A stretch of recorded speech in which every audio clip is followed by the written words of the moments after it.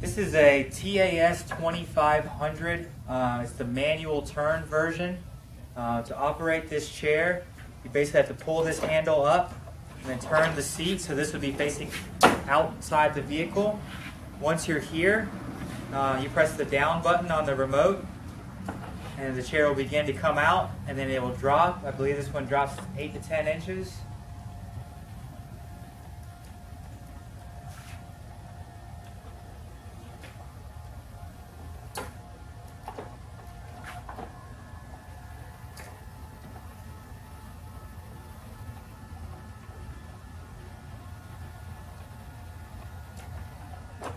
So right there, it's fully dropped down.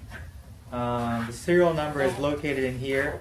Serial number is 040101000113.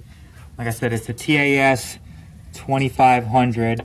As you can see from inside the chair and the chain, it wasn't used that much at all. To get the chair to go back up, you press the button showing the chair going back into the vehicle, and it will begin to raise up.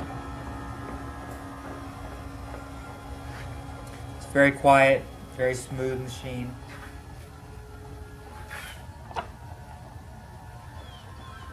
Supports up to 330 pounds.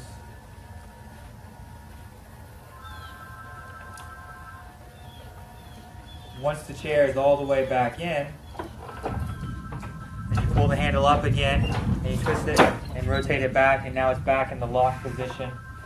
This is what your handheld remote looks like. On the side, you do have a lever here to where you can adjust the seat back, so you can be slightly reclined back, or you can fix it into the upright straight position just like that.